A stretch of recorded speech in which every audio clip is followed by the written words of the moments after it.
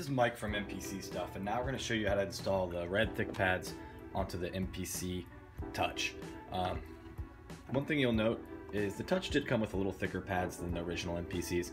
However, the MPC Stuff ones are still thicker, and we have them in different colors. We have them in clear, we have them in red, white, black, blue. So I'm going to show you here. It's pretty simple on the MPC Touch. It's not too bad to put them in. First things first, we've already done some of the steps just to make it a little bit easier for us to show. First things first, on the back, you're going to see there's some plastic nuts that go around these inputs right here. Let's see if I can find one. And these are going to screw off. There's going to be 1, 2, 3, 4. You can do it with your hand. They might be a little bit tight, so you might have to just go like that and pull them off. Then you're going to want to take the knob off here and the knob here. These knobs just pull directly off.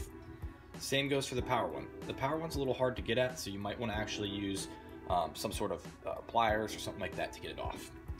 Then you're going to turn your MPC upside down. You might want to put it on a soft surface or something like that, just so you don't damage the pots or anything of that nature. And then you're going to see the screws on the bottom. I'm going to point them out here.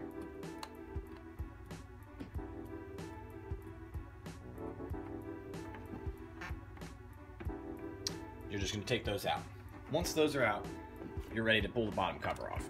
What you're going to do is going to push forward a little bit here to make sure that you clear. Sorry, get past there. Make sure you push off. That way these holes in the top can get by the power buttons and these. So that's why you're not going to pull straight up, because then you'll hit these here. You're going to push out.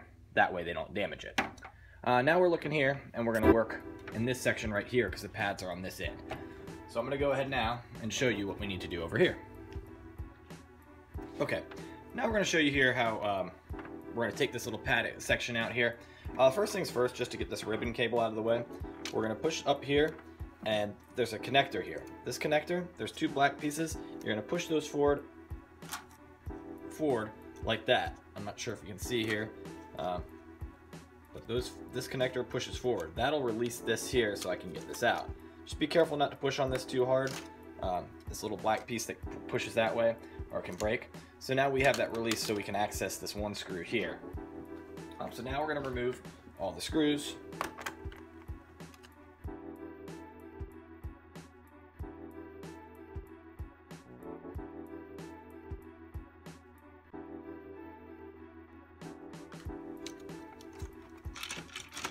Alright, so now we have all these screws out here, and we'll be able to lift up the black piece.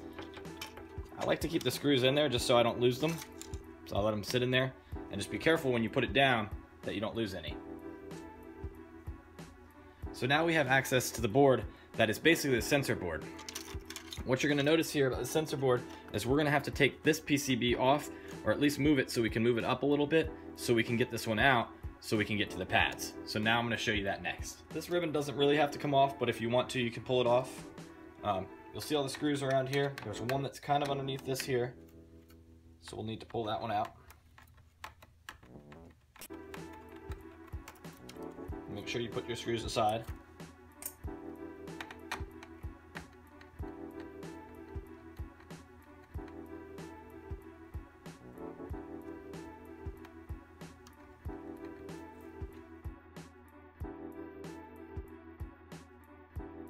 We have our screws out of here. This will allow access to pull this up and out of the way.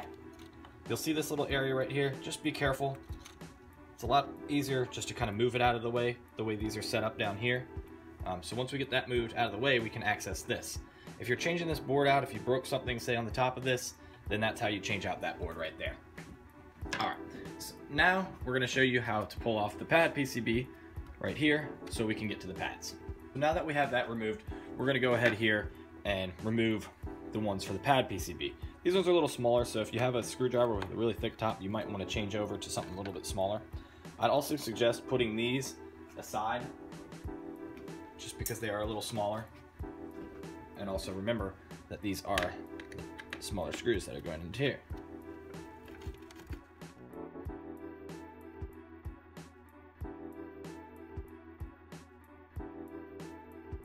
So now that we have it out, we'll be able to lift up here be careful with these. I tend to just pull that way. That way we don't have to release any of these and take a chance. This is our pad sensor, so if we need to replace the pad sensors on these, if they go bad over time, they might. And that's how it's going to come out. What I tend to do is just go like this and put them to this side. That way when you're changing everything, it's uniform. So now we'll look at our sensors that we're putting on, and we're going to exchange them for the ones that are here. So you're going to notice there is a little bit of notch right there on these, so that is the difference that you're going to see when you're putting these in, because they're slightly different.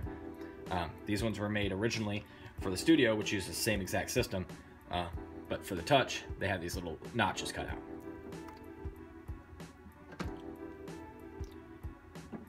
Now we're going to go ahead and put it in, and you'll see even without the notches, they still go in just fine.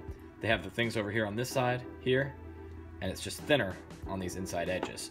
So you just got to make sure to get that in there and put in like that. So now that we have them down, we're going to put this back just as we had it before. You're going to notice the non-glossy side is going to go towards this, and then we're going to bring these back down here.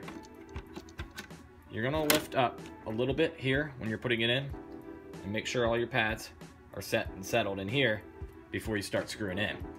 Make sure that you have it lifted up when you're putting the screws in here, because if you don't and that's leaning against something on the bottom, it's going to push the pad PCB board up. So that's what we're going to do now. We're just going to put these screws back in, the small ones, in the screw holes. You'll see where the screw holes are.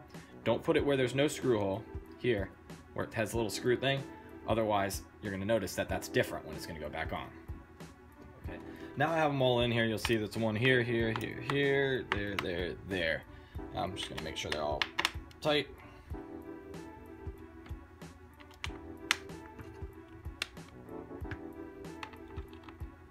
Alright, so now we have our pad PCB in there.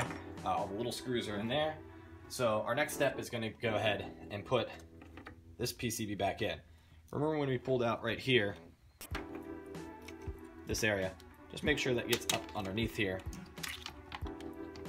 Sometimes it can be a little bit weird getting it in there. You see this little area right here, that has to go through there. So you might have to move it around a little bit. Get yourself situated the right way.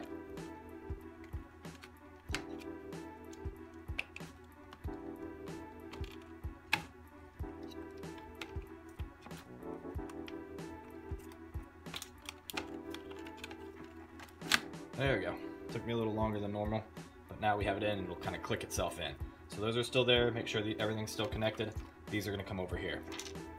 Just as we did when we started. These are going to be the screws here. So right now, we're going to put this PCB back on.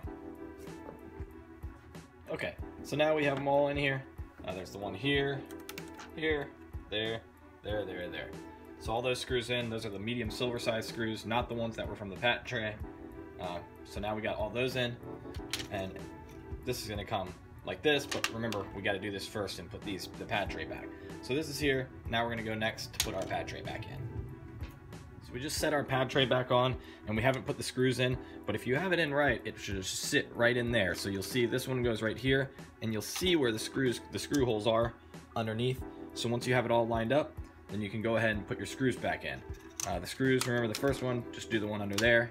I usually go this route, one here, here, here, here, and then do the rest of the others as you go around, and then don't forget the little center one. So we're going to do that now and put those back in. That way we can put this back and get our unit back in place. Alright, so we have all those in now, all the ones around and the center one. So we're going to put our ribbon cable back in. This can be kind of tricky sometimes just because the angle that you're getting with it. Make sure this is pushed forward. It's ready to push in. Goes kind of underneath that clip.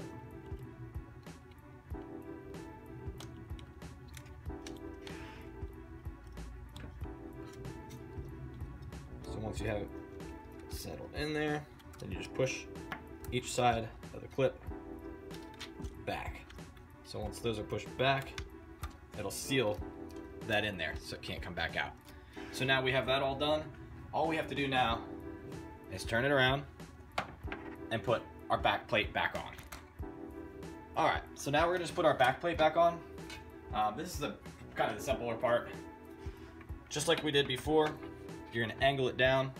That way it can get over these things in the back, the inputs.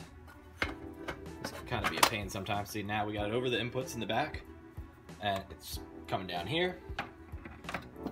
You'll see you might need to shake it a little bit to finally get it into the right area to get your screws to show. So once you get your screw areas to show, we're going to put all these screws back into the bottom just like we took out from the beginning. One thing to take note of, I notice there is a ground right here, so make sure that's going over this hole right here. So when this comes down, sorry, get it snapped in its area. You might need to move this back over a little bit just so you can see the hole like I have here. That way that ground stays into place right there. So now we're going to make sure we put all of them back in. Alright, now we have all our screws back in the bottom. This is one thing at the beginning we didn't explain super well, but it was kind of self-explanatory. The way these things go on, they just screw back on. The same way they came off, they go back on. We didn't show them come off last time, but it was pretty self-explanatory. These are pretty easy too. We'll have our power button. The power button just goes on, just find the right way. And then just press it like you were turning it on. These, also self-explanatory. Just need to put them on the right way. Those just go into the back. Have them on properly. Finish these two here.